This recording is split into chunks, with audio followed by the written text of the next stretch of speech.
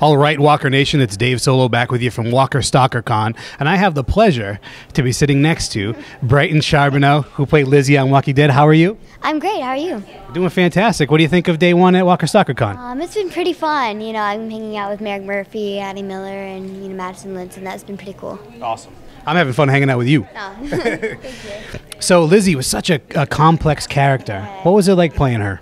I mean, she was really interesting, and I had so much fun. You know, I went through like a bunch of stages of being, you know, the sweet little girl to the, you know, the mean hardcore killer to the completely insane, you know, little girl. What is it? You know, I'm sure people must misunderstand and maybe, you know, have some misconceptions. What do you run into on the street when people approach you?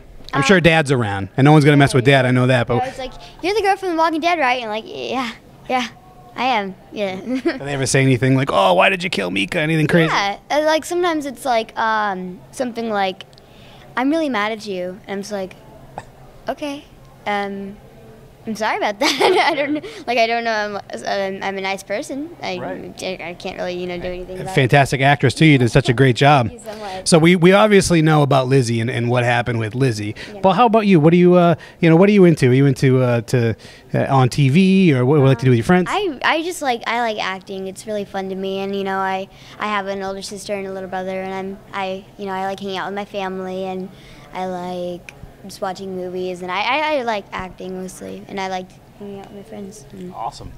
What's are you a big fan of horror movies? If I can tolerate them, like I can't, like if I see, like sometimes I can't sleep at night if I see too many scary ones. But yeah, I like a little bit of everything. It's awesome. fun. So obviously, you know, you're a big star, you're an actress, you're following your dreams, and you know, you're definitely a role model for young girls. So what advice would you give, you know, young girls that want to go after their dream? You know, it's never too late to get started in something. Like I always feel like these other people have been doing it for years and stuff, but it's never too late to get started on something. If you give it your 100%, then you can do it. That's fantastic. Last question. It's a zombie-related question. The zombie apocalypse hits tomorrow. What's the first thing you're going to do? I'm going to find like a shelter. Like okay. One of my recent ideas that I've been going with for a while now is a human-sized gerbil. Like, you know those gerbil balls that you like. Yeah, the ones you roll down the hill. Those ones where you do for fun and stuff.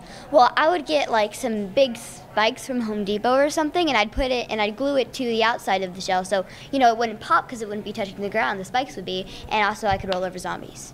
That's a great plan. Do you have a hamster in real life? No. No, I have a dog. Okay, you gonna put the dog in the hamster ball with you?